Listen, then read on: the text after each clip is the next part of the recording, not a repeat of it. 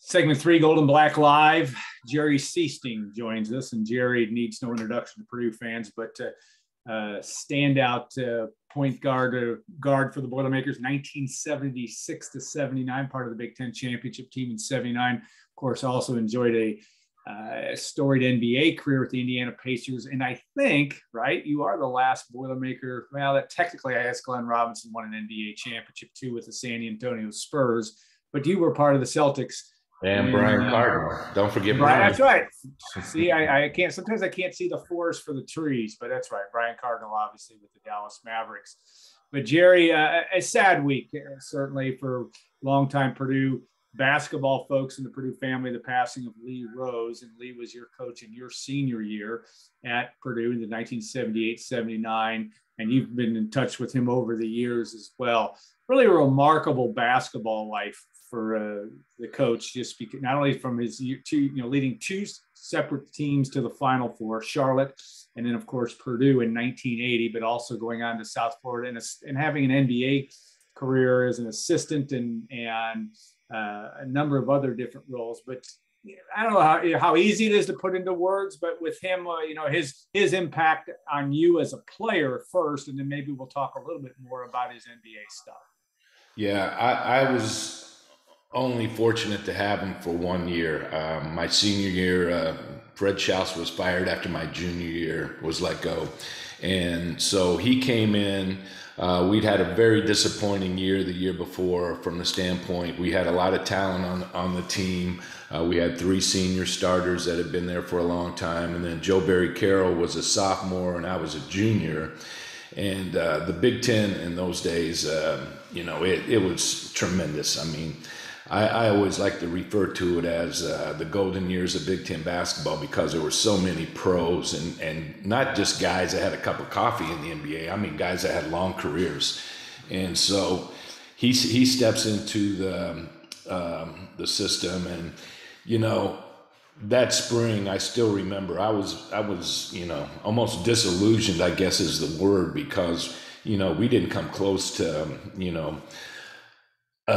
reaching our potential, and it was very frustrating year. And for whatever reason, the players, the coaches, everybody has to take their share of the blame, but it just didn't work out that year. So I was even thinking about even transferring, but I knew my senior year, it's going to be hard to go somewhere and just play your senior year. I didn't know anything hardly about Coach Rose. He had been at Charlotte, I knew, and took that team in 1977, went to the Final Four. So that's really all I knew about him. But the very first meeting that I had with him in the spring, I knew he was going to be different. He was going to hold guys more accountable. It was going to be a lot more disciplined. And then when we came back in the fall, I mean, I couldn't believe the difference in how he conducted practice, how much preseason conditioning that we did. It was totally 100% different than the year before. And he completely changed the culture in a very short period of time. And you'll remember, Alan, at the Big Ten preseason meeting in Chicago, we were picked to be 9th in the Big Ten. We'd had a disappointing year. We got a new coach. Joe Barry and I were coming back, but we had a lot of question marks. The other guys on the team hadn't played much. We had, Brian Walker and Steve Walker were going to be eligible. And then, we had a couple new freshmen, and then Arnett Hallman came in, transferred in, and was a big part of our team. So, going into the season, we really there wasn't a lot of expectations outside of our team on what we were going to do. So it was amazing just from the spring going into the start of the season, how much changes that he made. The old urban legend among longtime Purdue basketball folks is that when he met with Brian Walker and Jerry Sichting, he said, "I don't like guards under 6'5". Of course, he had Keith Edmondson came in as a freshman in that first year. Is that true? And how did you? And he fell in love with you guys in a hurry when he watched you guys play. But what was that meeting with the coach like? Or is that more urban legend than reality? No, that's true. I remember he, when I met with him, and I'm sure a lot of it was motivation, but even when I first met him, in the spring, he said, "Now, we've got we've got a guy, Brian Walker, he's a pretty good point guard too. He goes, and I don't like to play two small guards. And he goes, I'm recruiting this kid, 6'5". He goes, if you look at my team at Charlotte, I had big guards, I had big wing players, and I really don't like playing two small guards. I don't know how that's going to work. That's going to be up to you guys to fight it out, like we were fighting for the same position. But then, that's what was great about him, though. I think some of it was motivation, but I do think he believed it. Yeah. But he had the ability to think outside the box once he saw guys on the court and, envision on how he could, use everybody to strengthen the team and not just, put guys in boxes and you can't do this, you can't do that. Yeah, he was smart enough also to know the strength of his team was number 22 in the middle. But you had you had guys that, with yourself and Brian Walker and Arnett Hallman, Drake Morris, that could fill roles. How much of that as a senior did that take a lot of convincing in terms of that, or did you see that you had the big guy in the middle and that was where it needed to be run through? How did that work, and what was that dynamic like, as you remember? Well, I remember exactly. There was a meeting in the locker room. He was a very good communicator, and we're in the locker room early in the season, and he goes, I want everybody to realize one thing. He goes, we got a 7-foot center here that's going to be an All-American, and he's going to touch the ball every time down the floor. So it was kind of, nobody's going to come down and take a quick shot. We played a pretty deliberate style. We had a transition offense, which even in today's college game, you don't see a lot of guys running into an offense. It's right. Either they're running and filling lanes in a fast break, shoot the ball quick, or they walk it up and run a play. But we would run into an offense, and Joe Barry would, he was the trailer, and a lot of times would get down the floor a little bit later, but there were 2 or 3 passes and then the ball would go into Joe Barry. So he called it a turnout. Right, turnout. I was going to bring that up. Yeah. Still remember it vividly. Yeah, and we practiced, that was a big part of our early season because he did so many things different, Alan, than any coach I've ever been around. And he had a team of students that would come in. They had a little bit of basketball background, and they were just, they played dummy defense. And so we would have 3 groups of 5 guys running this offense continually for a long time till everybody had it down perfect.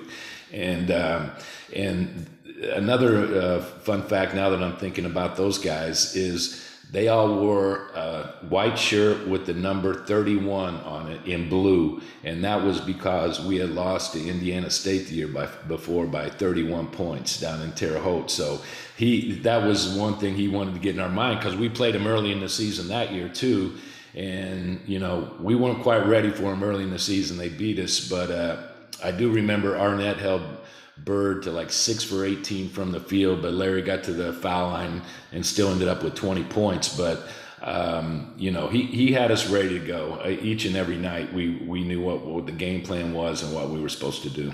Yeah, he was a master at motivation. I do remember the shirts. I don't know who told him. I think the actual point spread was like 28 or 29. It might have been one of our managers that gave him the wrong score, but it was all about motivation for him. I mean, that was what was always impressive to me is everything had a reason. There was and I can still remember just how much time you guys spent on just running that turnout 5-on-0. I mean, you guys didn't necessarily run it with defense. You just did it till it became second nature, and it worked from that standpoint. Well, the other thing, our practices, and you might remember this too, every time we went from one drill to the next, the time was put on the clock.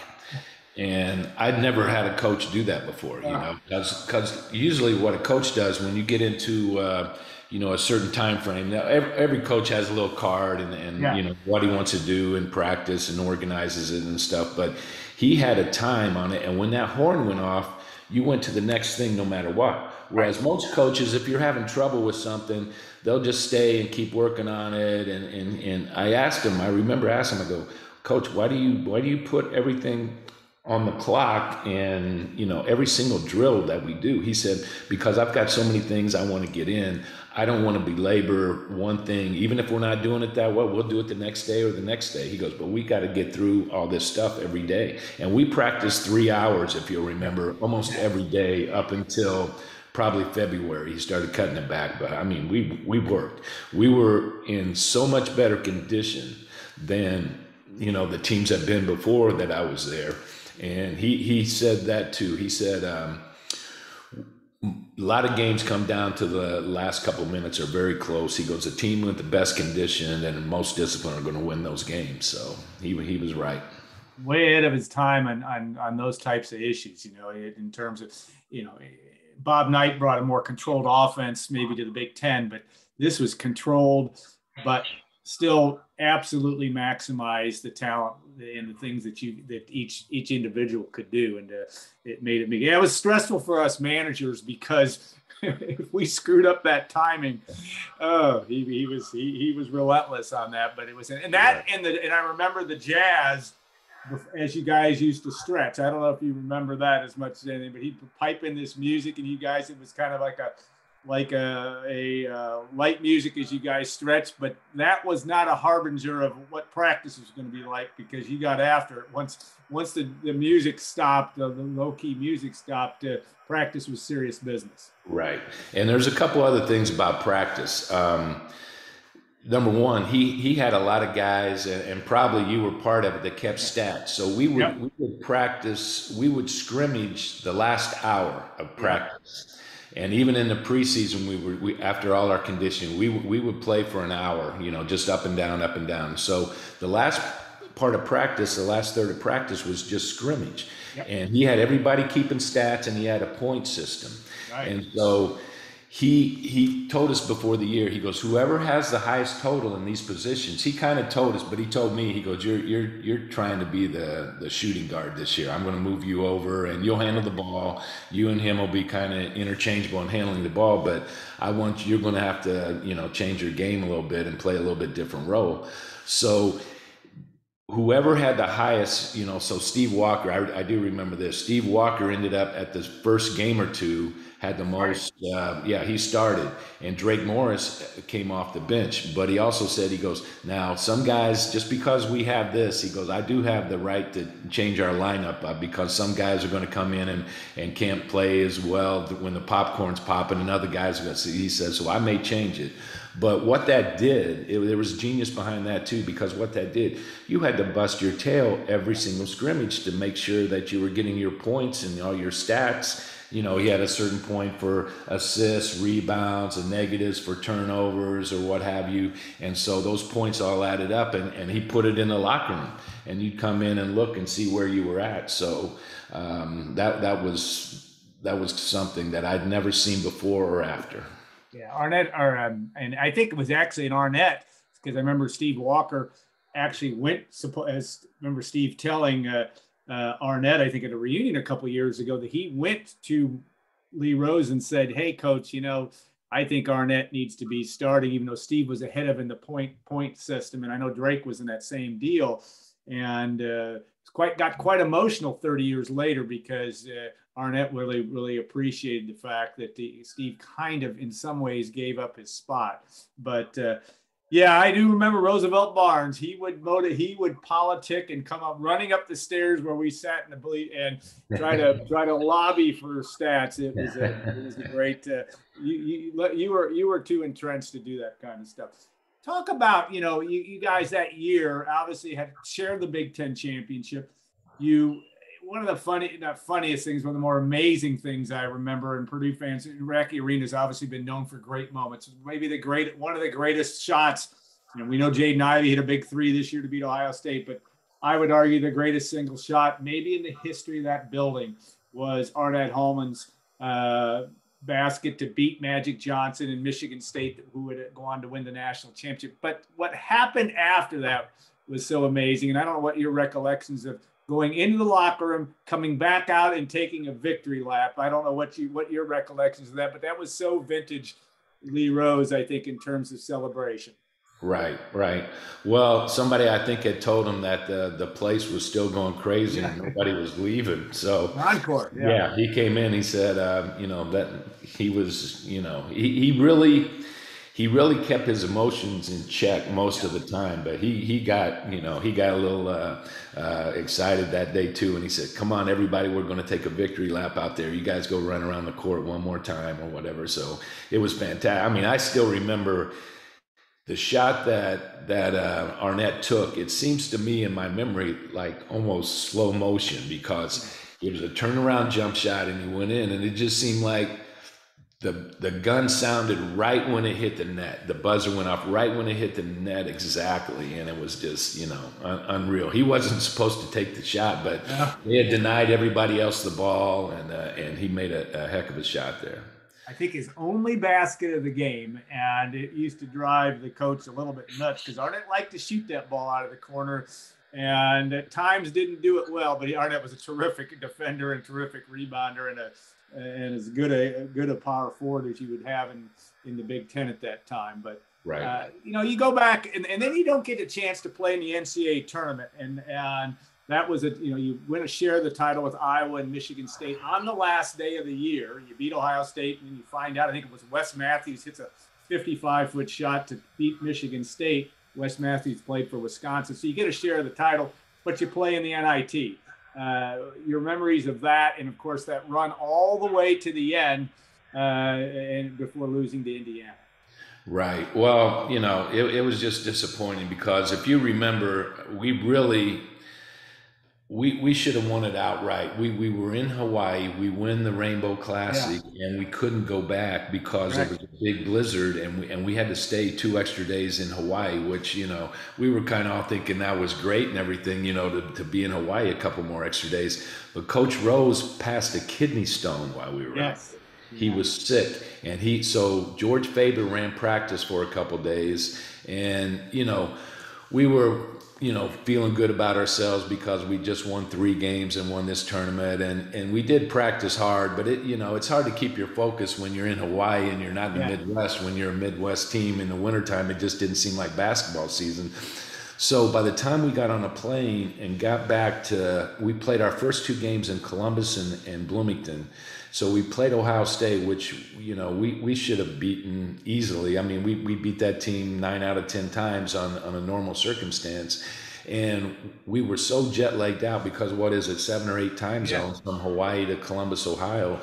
We got up and, I remember it just didn't feel like, it seemed like we were playing in the middle of the night. We were also rubber legged and jet lagged out.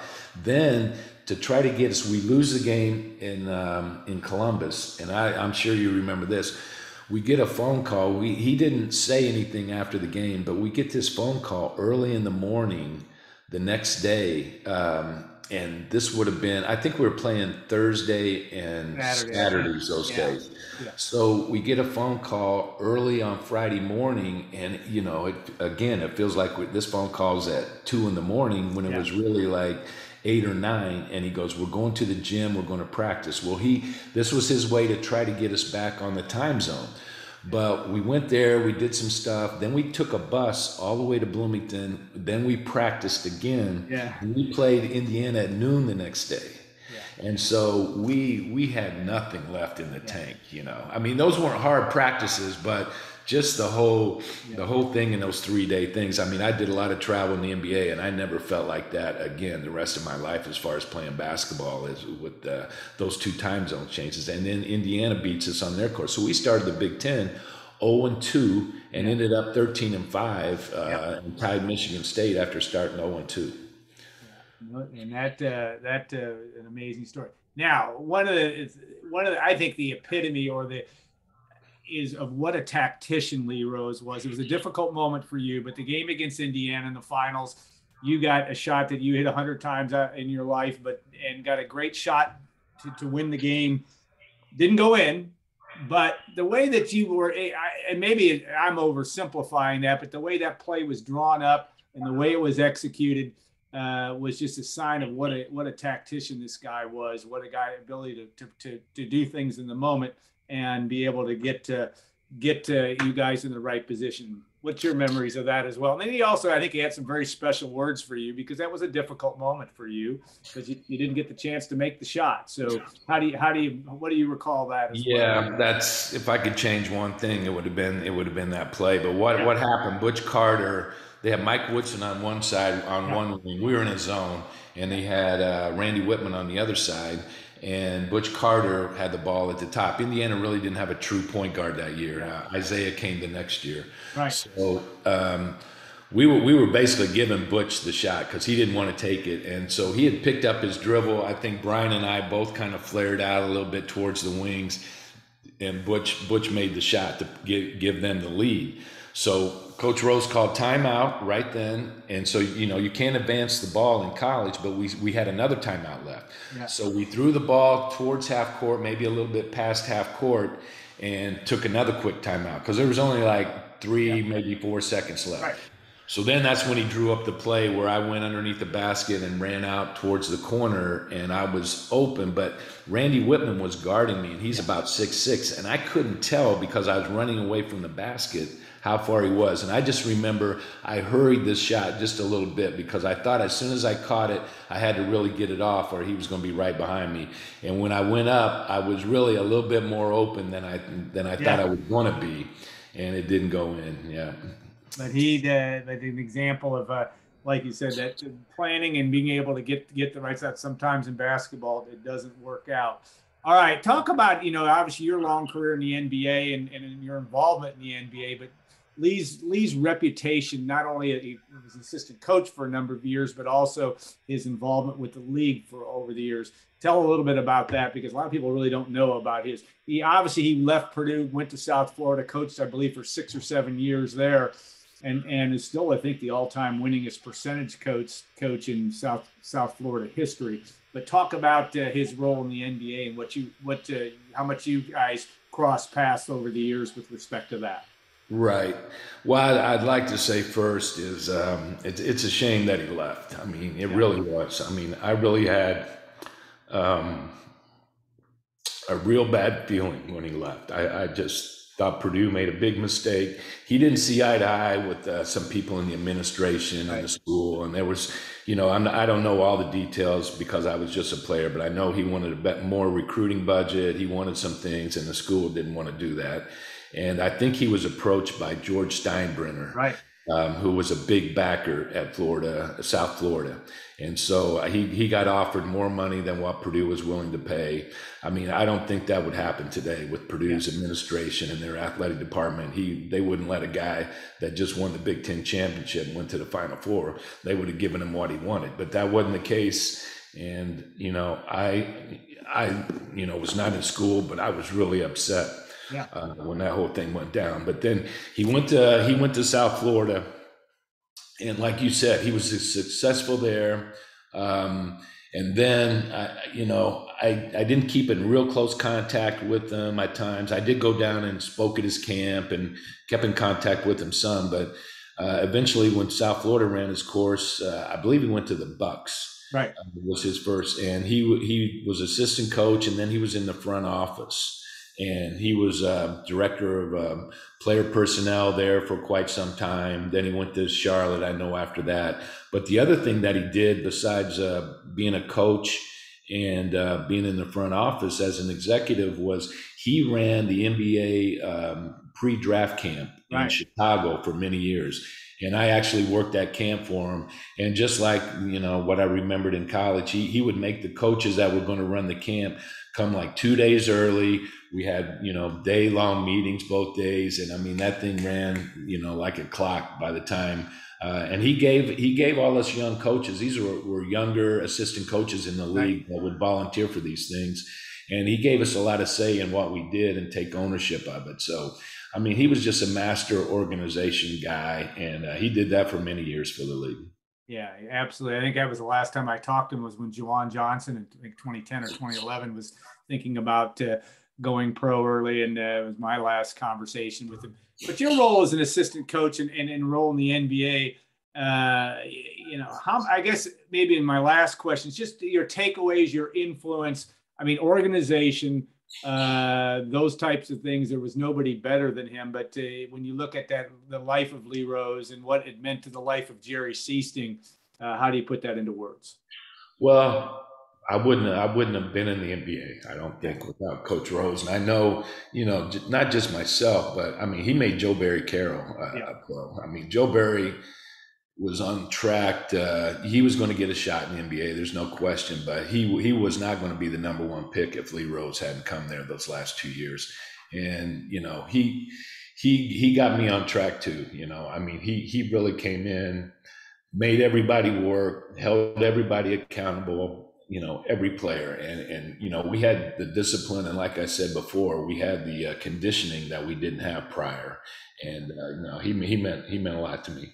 Yeah, no doubt. Well, you meant a lot to him. I know that because I can remember even my last conversations with him. He always one of his favorites. Why? Because you did exactly what he needed. You were accountable. You made plays. You defended. And you led. And that was a very, very important thing for a very great time in Purdue basketball. Even if that transition, Lee Rose beget Gene Katie, and that worked out fine. But yeah, very strange situation, and one that I don't think any of us know exactly what all transpired there. But again, Lee Rose still had a great basketball life, a great life with his family, an intense family man as well. I think he's modeled all of us well from that standpoint too, because that meant to him. Go ahead, Jerry. Right. One last thing. He wrote like 3 very in-depth books. Oh yeah, I have them. They're excellent. Yeah, and anybody out there that's a coach or wannabe coach or just wants to learn some of the finer nuances of the game, I mean, I would suggest looking that up. Lee Rose, I can't even think of the names. My books are in a box right now, so I don't have them out. I would have them here and show them to you. But they were all very good books, and I know he spent a couple years on each one of them. Yeah, CoachLeeRose.com, I believe, is still the website, and you can get those books. And he sent them to me over the years, and they are detailed. If you want to know how to run practice from soup to nuts and what to do, it's all there for you. And that's a great legacy from that standpoint. And Joe Barry Carroll wrote a book. The book, yeah. And I was so glad that they were able to get that done. As Lee suffered from some Alzheimer's symptoms in his last years, but they were able to get that book done. It was a race to get it done, but that book is also available and a very interesting read, in my view. We I think promoted it back a couple of years ago, right when the pandemic started. Right. If you're a Purdue basketball fan, but also just a basketball fan of how people make decisions and do things and live a life, that book documents it very well. And Joe Barry Carroll, I know, was one of his prouder things to be able to do that. So, Jerry, thanks for sharing your memories. I know it's going to have a difficult time because this person meant a lot to a lot of people in the basketball world. And obviously your career speaks for itself, but we all are, it's important to recognize the people that helped get us there. And you did a great job doing that. Right. So thanks so much. And we want to thank our sponsors also. This is our last show of the year with Triple X and Hilton Garden Inn, State Farm agent Trent Johnson, and the good folks at WLFI for helping us for another year of Gold and Black Live. We're going to be back next season. Purdue opens football on Labor Day weekend, so I will probably have a show right before that as well. So, Jerry, thanks again. What a privilege to share those memories with you, and thanks to all of you for watching, and we'll look forward to 2022-23 year as well. Have a great summer, everybody. All right. Thank you, Alan.